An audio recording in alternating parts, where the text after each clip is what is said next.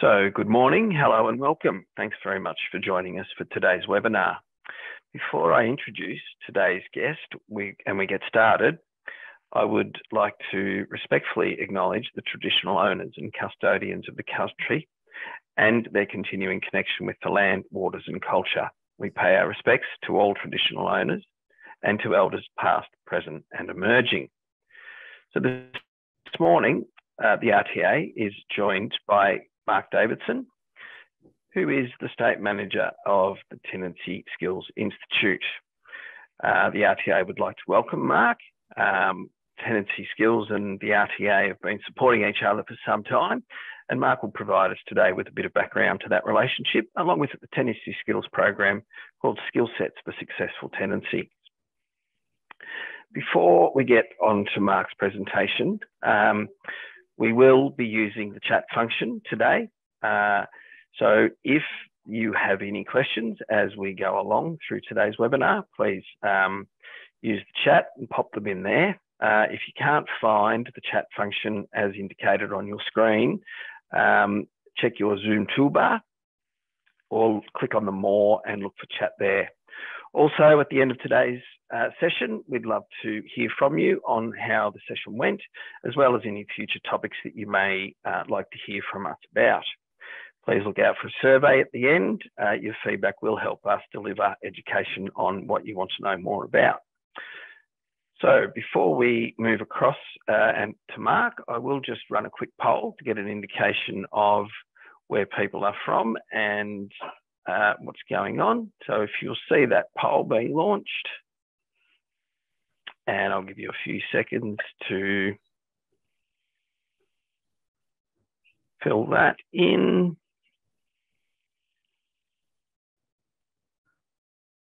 So just looking there for where you're from and which sector. All right, thank you very much. So looks like we've got a fairly high percentage today, property manager agents and from the Southeast Queensland area. So we will use that information as we're going through. But so moving on, Mark, welcome along and thanks very much for joining us. Thank you, Mark, and thank you for joining us today. So yeah, as Mark said, my name's Mark Davidson. I'm the State Manager of the Tenancy Skills Institute. So today I'm just going to give you a quick overview of Tenancy Skills, who we are and who we're part of, a little bit of information around our tenant education, the type of courses that we offer, and also a little bit of information around the content within the different modules. Talk a little bit about the relationships that we form with the real estate industry, with the community support sector and with local communities, and also give you a little bit of information around our upcoming courses and also how you can help people access our education.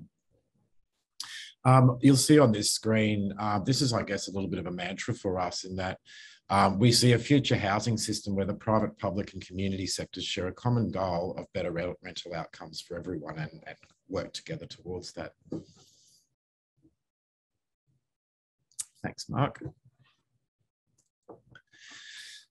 So I'll just let you know who we are and who we're part of. So we're part of In Community, who was formerly called Ipswich Independent Youth Service. So In Community has been operating since 1982. So we're celebrating 40th anniversary this year. And until recently, we were mainly working in Ipswich and West Moreton communities. And mainly around housing and homelessness. So we began in 1982 with having a crisis accommodation shelter. Just very quickly, so there are three, I guess, brands or service arms of In Community. So of course, Tenancy Skills, but In Community Connect. So that's really the part of In Community that's been going since 1982. So we have crisis accommodation, and many other support programs for Ipswich and West Moreton communities. Some short-term community housing accommodation. We developed a spin supporting people in share housing model to help people become more rent ready. We provide mobile and outreach homeless support, a women's support group called The Club, and also Dignity Food Relief. You may have heard of Bed Down. So Bed Down has recently joined in community, which we're very happy about. So Bed Down looks to activate and repurpose spaces that are underutilised at night into pop-up accommodation solutions to ensure the homeless and those who are sleeping rough are able to have a good night's sleep and have a bed at night. And of course, Tenancy Skills Institute, where we look to create better rental outcomes for all through tenant education. Thanks, Mark. So I just wanted to share some reflections from our CEO actually around the first couple of conversations that he had around this idea of tenant education. So, and it was with a person by the name of Andrew Kenman, and his initial comment was, your clients are too risky for us. But what surprised Paul was that they were willing to talk with us.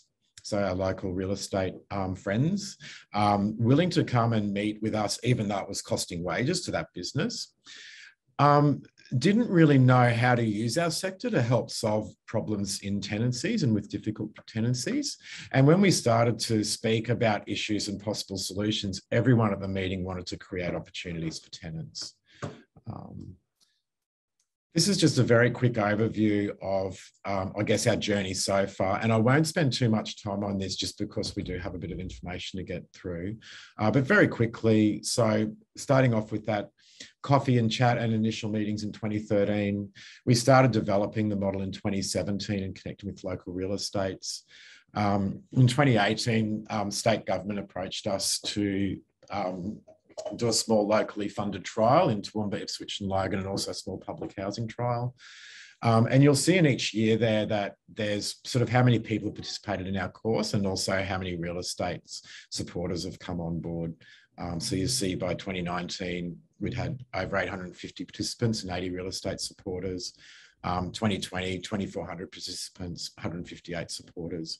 And we're sitting around just over 200 supporters at the moment, with 190 of those from Queensland. You'll see that there's some of the different things we developed between then and now. So look, this is what we do. We develop and deliver tenant education options, but also really importantly, we invest in building positive and purposeful relationships with the real estate industry, with the community sector, and especially with local communities. Great. So just firstly, our tenant education, there is no cost to students to access any of our course options. So we are fully funded and therefore all course options are free. So at the moment, we do actually have two options. So everyone who knows of us would know the Skillsets for Successful Tenancies course. So this course was developed with local real estate agencies in the real estate industry and is recognised by the real estate industry as appropriate for tenants who are looking to rent in the private market, looking to improve their current tenancy, or looking to improve their skills and viability as a tenant within the current competitive market. It's up to 10 hours learning, and it really does cover all topics related to renting in a private tenancy. We've brought in a new short course called Introduction to Renting, and this really came out of a lot of our work with the high schools and seeing that the full course really wasn't necessarily appropriate for people when they weren't ready to look at private renting. So really just to give them that overview and awareness of, of some of the important things to be aware of in tenancies. So it's a 2-hour, it's an interactive workshop. There are no assessments. It is great for future renters. We do have a discussion around share housing, which we're actually adding into the Skillsets for Successful Tenancies course. And it just creates a great foundation for people who have not had a private tenancy before and aren't currently looking to go into the private, into private market or looking for a private rental. It's obviously great for school leavers. And it also creates a great platform for people when they are looking to go into the private market, that they're aware that the Skillsets for Successful Tenancies course is there and that it would be important for them to do that. At the moment, with our learning options, we're just offering that as a closed course, which means we just provide it either in schools or some community organisations who are working with people that are not ready to be looking at renting at the moment. So with our learning options, I'll just very quickly go through that. So we have, 3 or 4 different options. So we have open classroom courses, which we deliver across the regions. All our courses can be accessed via our website. So, yep, you can see those courses on our website. Students are supported by a trainer to understand the course content and achieve competency. And we do really welcome any support people from support agencies. You know, if a student is feeling a little anxious or a little vulnerable, sometimes it can be just to get them into the classroom and then they're fine. But for those who may feel a little anxious around sitting in a live classroom, and also for those who maybe cannot access a local classroom course, we did start online classrooms when COVID started. And so we've actually, I guess, brought that back, and we're having monthly scheduled online Zoom classrooms. And that's really good for people who may still want that support of a trainer but can't get to a course. It does require, of course, a device with a stable internet connection. And students are guided through their digital assessments and learning material by the trainer. And our other option is our self-paced course, online self-paced course.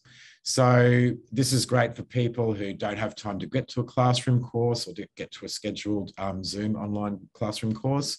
And students can do it in their own time. What's really important with this course, though, is that all students complete a phone assessment interview with a trainer when they complete all their competencies. And this just helps for the student to confirm their learning. It gives one-on-one time for the student to ask any of those questions, to talk through their tenancy issues, anything they may be unsure about. And we're getting great feedback that they really enjoy that one-on-one time with the trainer. And we're getting really good feedback from our trainers about the quality of those final assessment phone interviews. And lastly, we just have those private closed group options. So where it might be a community support service or a school, sometimes different training and employment programs will look for us to deliver a course to their cohort. So next you'll see our certificate. Now this is the only certificate we give to students who complete the Skillsets for Successful Tenancies course. And the learning outcomes you'll see are included on the second page of the certificate. Look, you're most welcome to email moderator at Tenancy Skills to confirm that that student is legitimate, if you like. But even with our introduction to renting, we don't give out certificates or anything so that there's no confusion about someone who's done this course. Thanks, Mark. I'll quickly just go through our course content just to give you a bit of an idea of what we teach. So the first module, define, plan and maintain effective communication. So this is really the baseline, the foundation of our tenant education, because we know, and we've certainly heard very clearly from our real estate supporters and from our friends who have helped us with course material, how important communication is. So we provide all the information around effective communication with the tenancy. We provide guidance regarding how to communicate with different audiences, how to keep communication records, managing maintenance requests. And as I said, we do that for the full tenancy journey. So from before they're starting to even apply for properties, right through to how a tenant would end a tenancy, because we all know how important that is as well. So module 2, understanding tenants' rights and responsibilities. So this assists students to understand their obligations as a tenant, understanding the responsibilities of all parties within a private tenancy. And really, I guess what we do is help students understand the how. So not only what are their obligations, but how do they actually fulfill those obligations? And we really go through step by step in each area of that. We also explore the tenant's obligations and rights that exist, within each stage of that tenancy and that renting cycle. And really importantly, how to get help, where to get help, and how to really self-advocate. So module 3, develop, implement and monitor effective cleaning techniques. We spend quite a bit of time talking to students through the cleaning model, as we know it has such a major impact on tenancies. We know that tenants who maintain the cleanliness of their rental property throughout their entire tenancy are more likely to have their lease renewed, receive positive rental references for future tenancy applications, etc. So this is a very practical module. We do a lot around cleaning schedules to help people really order and have some structure and order around how they keep the property clean. We talk through and help them to know what cheap natural products they can use for different purposes. We spend a lot of time around even cleaning products and making sure that people aren't using wrong products and therefore, maybe causing damage, etc. And importantly, again, we talk through the whole tenancy journey. So routine inspections, exit inspections, bond cleans, etc. And the other part with that scheduling, obviously, is it goes from day to day through to weekly, monthly, and seasonally. Module 4, just importantly, we don't provide financial advice because we're not financial advisors, but we do teach the basic principles of budgeting and financial management specifically within a tenancy. So we utilise the ASIC Money Smart training resources, which are really valuable if you haven't seen them before. And Module 4 really breaks down the reasons to budget, how to build and stick to a budget, how to better manage their money through budgeting, unpacking debt, payday loans, etc. And also knowing where to get assistance when that's needed, and again, how to self-advocate. Now, just very quickly, Module 5, and I know I had mentioned that before, so Module 5 is only for our self-paced online course, and it is that final assessment interview, so a phone assessment interview. And look, basically, the student will go through to the end of their course in Module 5. The second last slide, they click to download a question scenario, and then the last slide, they click and it goes into a calendar and they book a course with one of our trainers, and our trainer phones the student. So I'll just talk quickly around some of the benefits. So these are the benefits that have been reported both by students, by property managers, and also by community support services. So firstly, we see increased confidence. We realise that students understand now what is involved in renting and have the confidence to make great applications. They communicate effectively with property managers and property owners, and their confidence to problem solve tenancy issues as they arise and ask the right questions that they need to be asking. So we find that that's really valuable benefit for students who complete our course.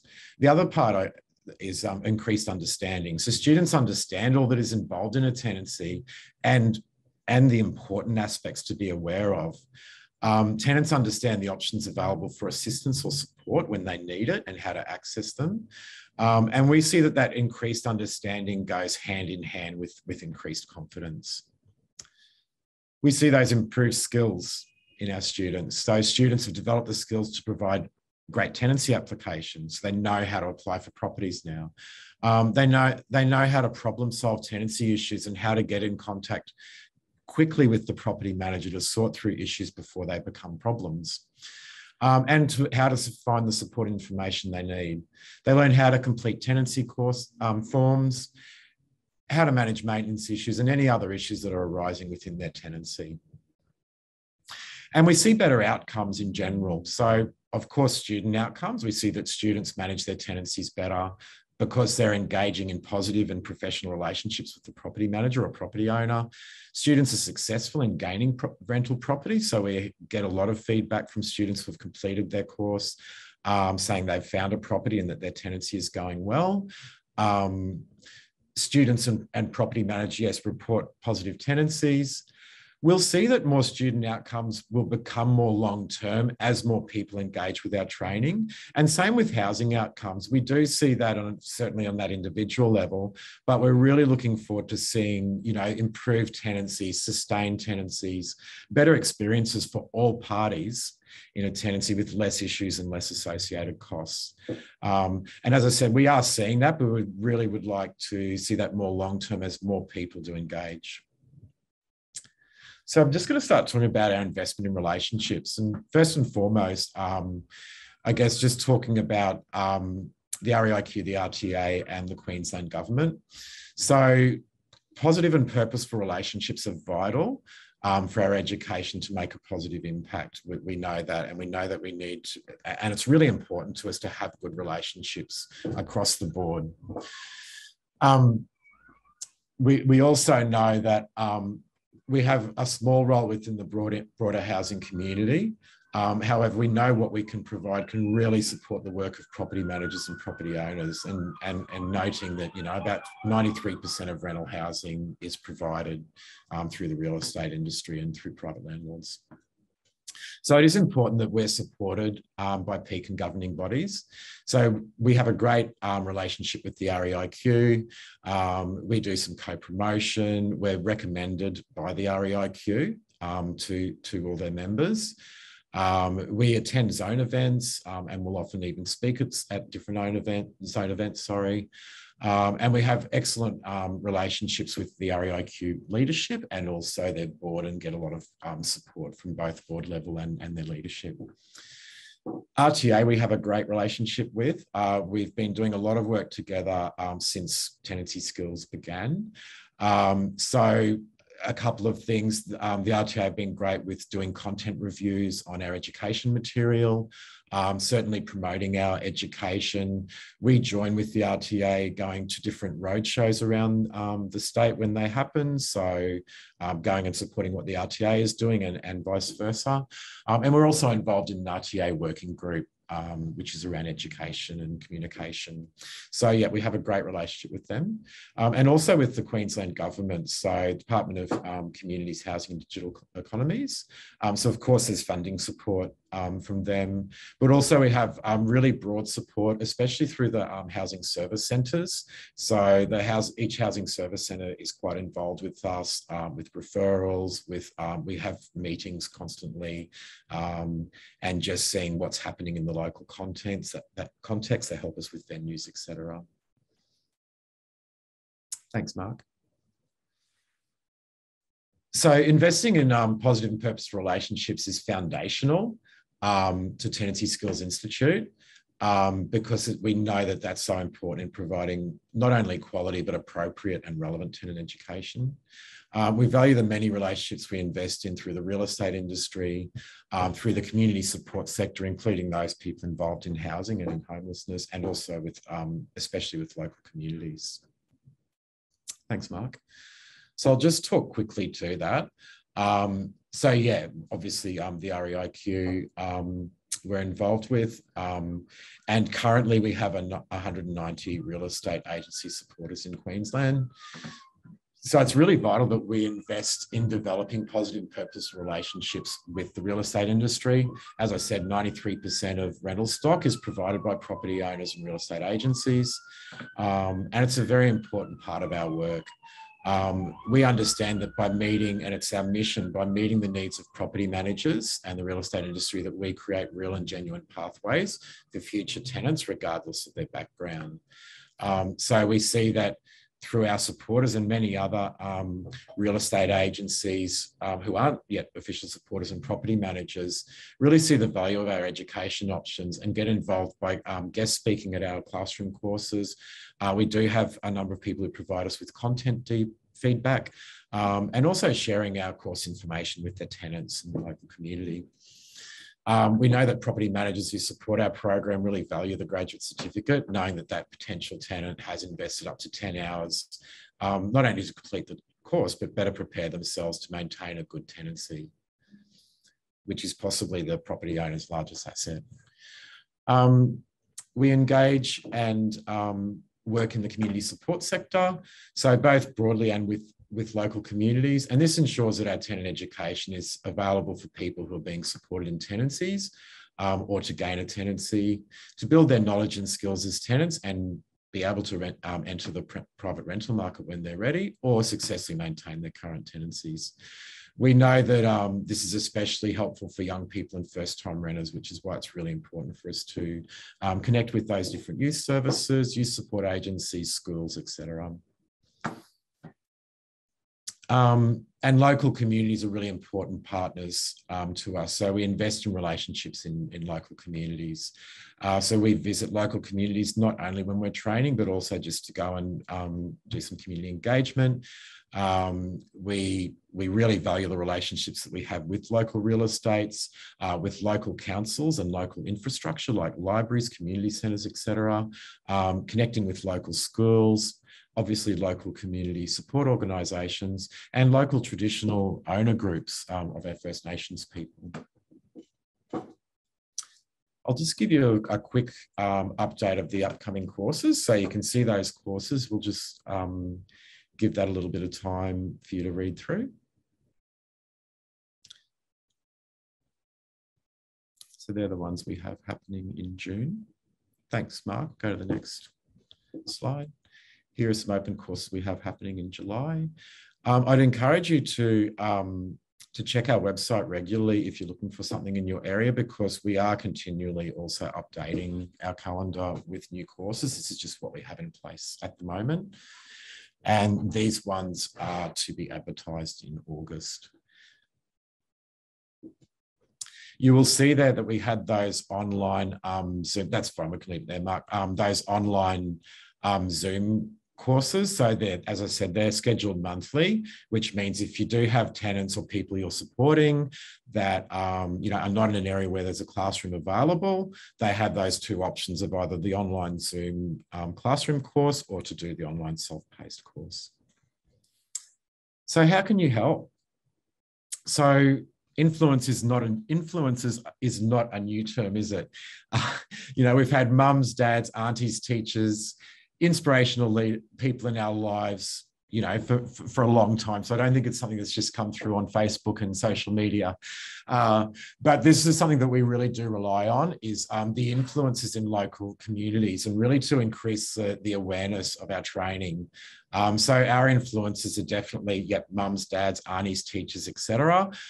Certainly, you know, local service providers, support workers, librarians, teachers, local council, job network providers, et cetera, and you'll see that there's ways that you can really, I guess, help by, you know, knowing more about what we're offering, and then being able to support people to access our training. So you can certainly check and share our information, and we certainly have a lot of information on our website, Facebook, Instagram, and LinkedIn. We also do emails directly and through local networks, and also we have a new website which will be coming on board in the next few weeks, and there will be lots of different course information and stuff there. Thanks very much, everyone. Really just open for questions now, Mark. Mark, that's a really interesting look at your organisation and what you do. Thanks very much for sharing a lot of that. I guess from our end, or certainly a personal thing, I didn't realise the connectivity through you know, not only ourselves as the RTA, the REIQ, but the community connection that goes along with what you do out there. It's fantastic. Thank you. So we do have a couple of questions that have come in. I think you did touch on this, but one of the questions was around the cost for the courses. Yep. So yeah, there is no cost to students. So everything we do is fully funded. Yeah. Fantastic. Another question there, the outcome aspect, or any difference between the outcome with an online or a face-to-face course? Yeah, thank you. That's a really good question. And it's something that we do get asked quite a lot. To be honest, it's really around the personal style of the person who's needing to access our training. So we see that both actually have excellent outcomes, which is why I really wanted to speak earlier around that final phone assessment interview, because that's a really important part of the students' learning, to have that one-on-one time with the trainer and really talk through you know, their own situation. So for some people, they might not get that chance in a classroom environment. You know, they might be a little bit shy or something to speak, you know, when there are others in a class, whereas in that one-on-one interview, it's all their time, so they can be as shy as they want and say whatever they want and ask whatever questions they want. I guess the one-on-one interview is kind of similar to maybe the guest speaking when our real estate supporter comes and guest speaks in a classroom, and the students get that opportunity to just ask questions they normally wouldn't ask, but this gives them that one-on-one time. So really it is personal choice. Both do provide excellent outcomes for students. Very good. Now, someone's inquired here around when do the courses run? Are they all year around, or only certain times that match up with the terms in a school year? Or what's the go there? Yeah. So no, we run courses all year round. We generally will have that little bit of a break around that Christmas time, just because nobody really wants to be attending courses just before Christmas or between Christmas New Year. That's fair enough. We finish sort of, I guess, finish our classroom training sort of mid-late December, and then sort of start again early mid-January. So yeah, all year. Very good. And one final one, and I think, again, this might have been touched on, but we can provide a little bit more information. So from a support worker with an anxious client, are they able to assist, or what options are available in those circumstances? Thanks, Mark. Yeah, actually, there's a few options. And one thing that I didn't get to mention is we're developing a mentoring role, which will just be simply doing a short training webinar with our training manager, going through the online course, and then having resources to support people through the online course. So that's one of the things that can be really helpful. And yeah, the other thing is obviously final assessment interviews. We encourage and welcome support workers to sit with their client, or with the student, if that's what's needed around any anxiety. Same with attending a class, as yes, I had mentioned earlier. We sometimes will have a support worker just come to the class, and because they know that person is quite anxious or quite shy, but they do need to sit in a classroom. So we're really open and flexible to have whatever support is needed to help people to understand all the content and be competent. Fantastic. Well, that's really good to know. All right. Well, Mark, we really appreciate you coming along today and sharing all of that with us. Just from the RTA perspective, ladies and gents, be aware of our education opportunities or access. So our emailed newsletter, subscribe to e-news. We do have our Talking Tenancies podcast, and obviously the webinars such as today, and they're all available through our website. So again, thank you very much for attending. And if there is any need to contact us, there's our website and phone number. And hopefully we'll see you at our next webinar. My apologies. Thanks very much. Cheers.